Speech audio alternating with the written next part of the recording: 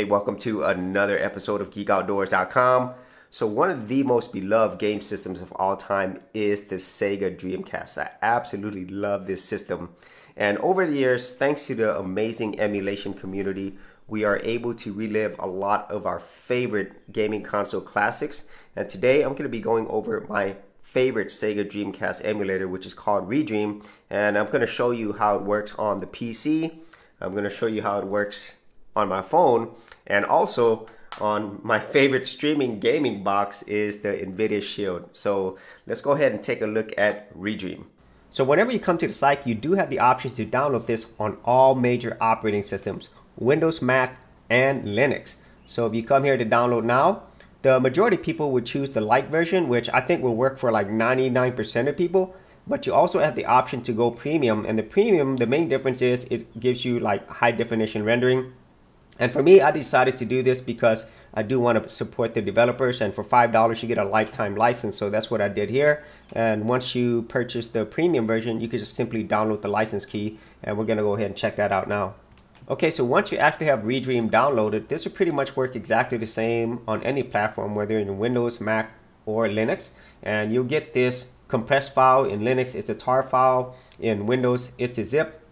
And in Mac, I think it's a tar file as well. All you have to do is right click on it and extract here, and you will get the ReDream file. You don't have to do any other setup besides getting the ROMs themselves, and there's plenty of tutorials on how to do that. So the first thing I'm going to show you is how this looks like on the free version, and then I'm going to show you how it looks like with the premium version, and when you purchase it, you will get the key. So let's go ahead and start this up. And so what it's first going to do is go to your library path. You will have to set that at the beginning, and it'll look at all the games that you have. Other options you have on input. I normally don't mess with this. It does a good job of auto detecting, but you can change this. And then here's going to be where the big differences are between the free version and the premium. These are all your video options here. You make it full screen or not. Your window size can go max up to 1600 by 1900. And then your aspect ratio, you can choose 4:3, 16:9, or stretch. I just leave it at 4:3 because the other aspect ratios look weird. Now this is important, this polygon sort accuracy. It defaults to per strip, but as you increase it, the higher the number, the better the emulation, but it does require more hardware power. And then the final part is system, where you can adjust these depending upon what region and your broadcast. Right here, your PAL, NTSC, cable, RGB, composite, and VGA. So I normally just leave these alone, but you could come adjust it depending on where you live. Now, let's go ahead and start one of these games up. Now, I will say that the emulation isn't exactly perfect, but it is very good and it performs very well. Now, you can see there's some glitches right there. But overall, I think for anybody who just wants to get in and play some casual gaming, this is awesome.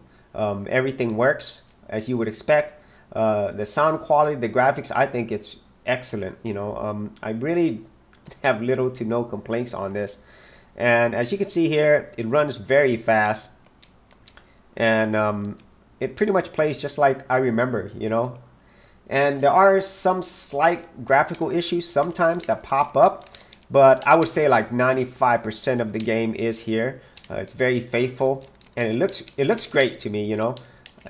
Like I said, it's, in my opinion, the best Dreamcast emulator overall. And it does support a lot of games. It's highly compatible, so you can see how that works there. Works great. So now let's go ahead and check out the high resolution mode, and that comes with their premium version. So what I'm going to do is I'm going to take this key. Let me just copy it over here just to kind of show you how that works. So that's all you have to do. It has to be in the same folder that you have ReDream. So now let's go ahead and restart that. And now under video, you have a new option. You have this internal resolution, which you could go up past 4K.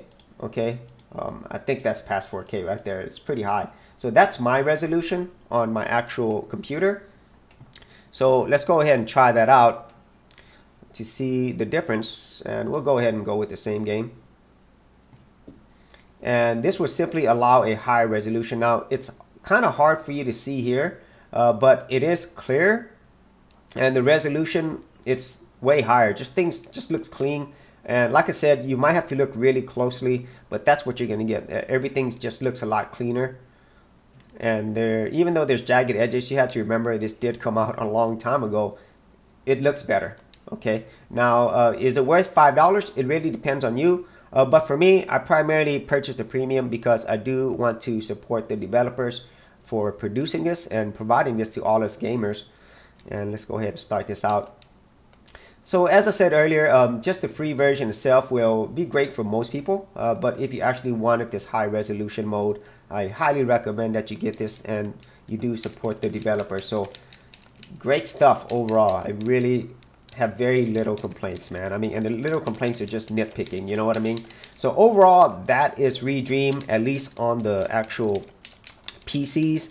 I'm going to show you how this works like on your phones and most importantly on the Nvidia Shield, which is where I spend most of my time using ReDream.